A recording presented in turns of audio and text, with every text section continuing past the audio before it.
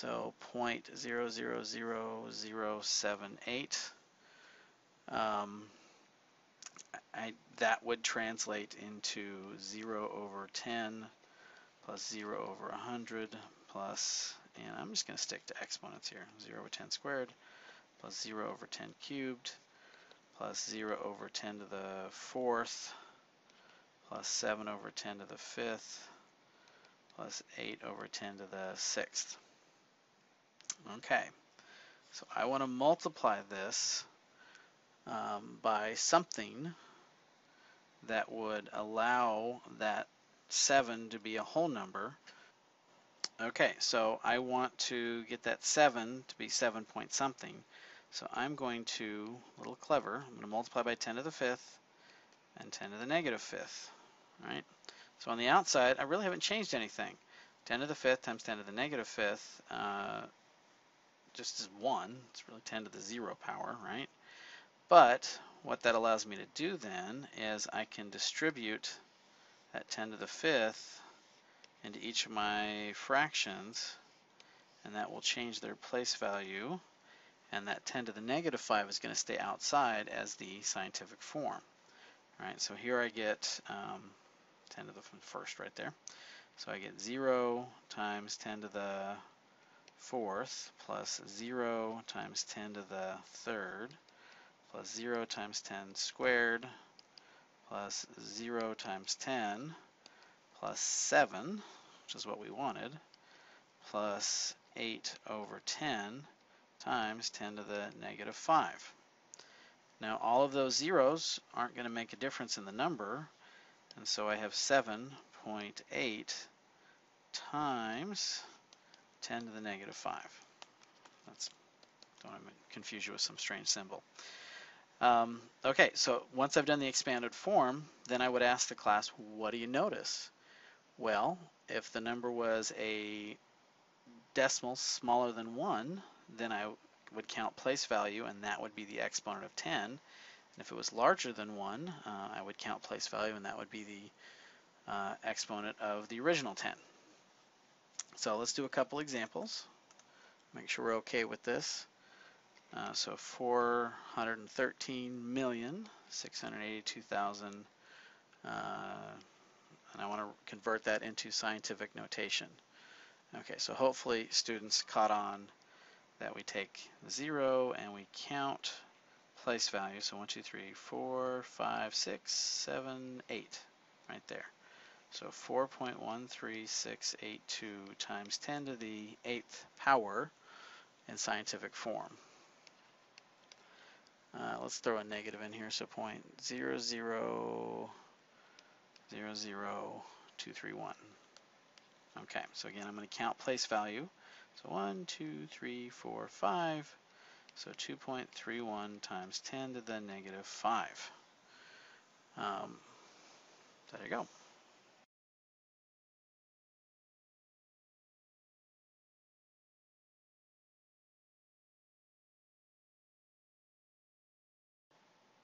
Now, let me start by giving us a decimal to physically divide.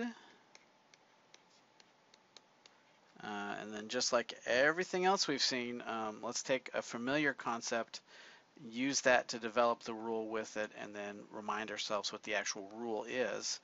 But again, we're taking something common and developing something new from something we already understand. Well, 75.45 divided by 3, we can rewrite as a fraction. And I'm going to look at those two decimal digits. Is there something I can multiply the 0.45 by to make it into a whole number? And the answer is yes. If I in fact multiplied that by 10 squared, I could generate, I'd get rid of, it wouldn't have a decimal anymore, right? So 7,545 over 300. And so at that point, we want to go back to our fraction skills. So now we're staring at a fraction that we know how to manipulate. So how many times does the 300 fit into 7,545? Well, hopefully we end up that it goes in there 25 times with 45 left over. I'm sorry, 45 over 300.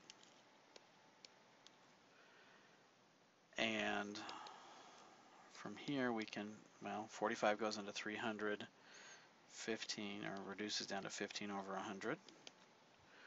And so that would be 25.15. Right. But notice how we went about this. We used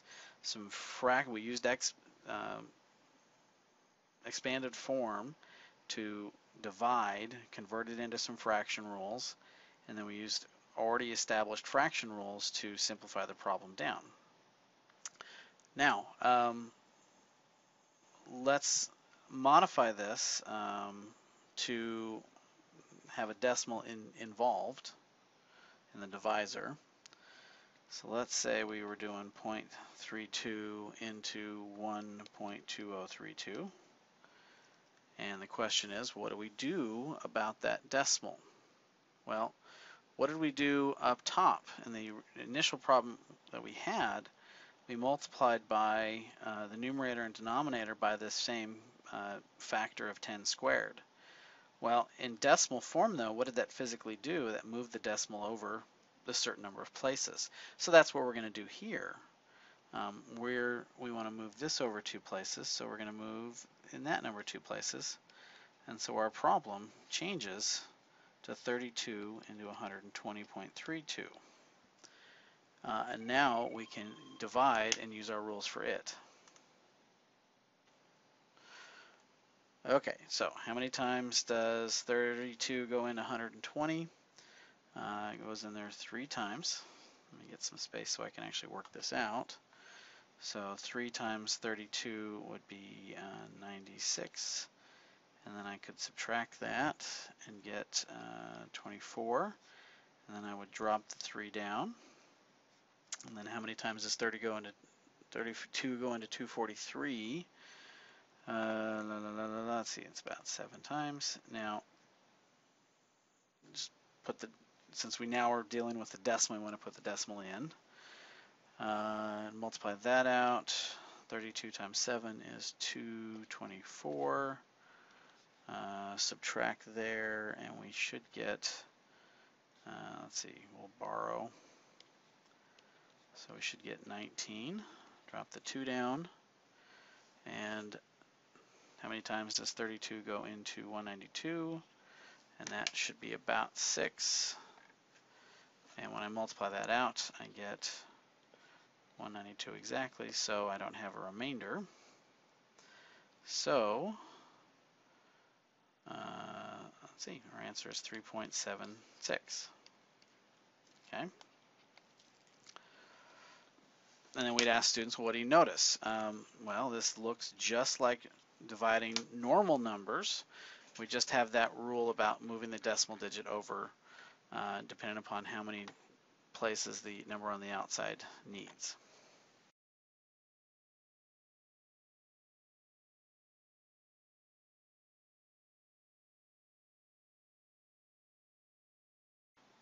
Okay, so now we're going to go through a list of mental computation techniques. And again, I still find it amusing that I'm doing this online. The idea is to do this in your head, so I have to write it out so you can see what I'm describing as you're supposed to try to be thinking about this in your head.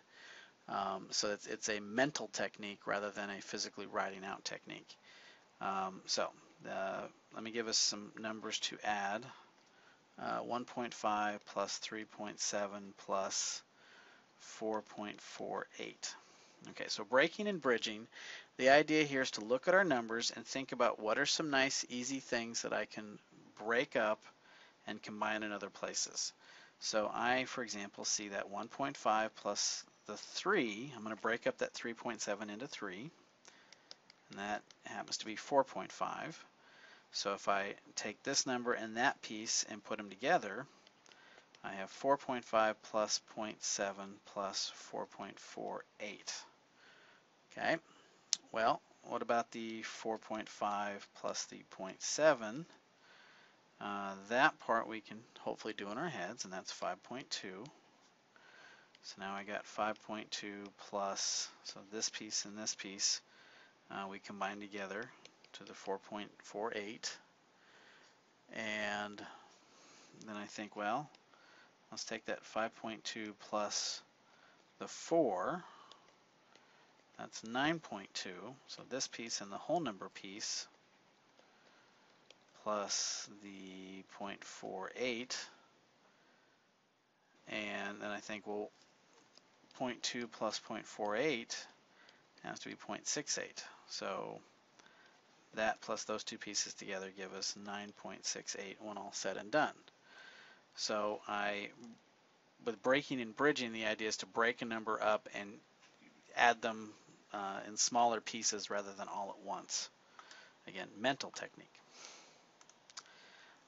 Next idea is something called using compatible numbers. This is similar to what we've seen with other types of additions and things. So let me give us a series of numbers that we're going to add. Okay, so I want to add those four numbers together. Now I notice 7.91 and 4.09 are the 1 and the 9 are very compatible with each other. So if I add up, that, I get a 0 there, I get 10, carry the 1, I get another 0, carry, actually, carry that, and I get, let's see, 12 when all said and done. Okay, so these two numbers give me 12. And then 3.85, I notice the 0.85 and the 1.5, again, it's like fill in a hole. That I can see that gives me a 4, right? So this devolves into 12 plus 4, which is then 16. So I looked for different numbers that were easier to combine together than the order I was given in, and I added those up to kind of see what the result would be.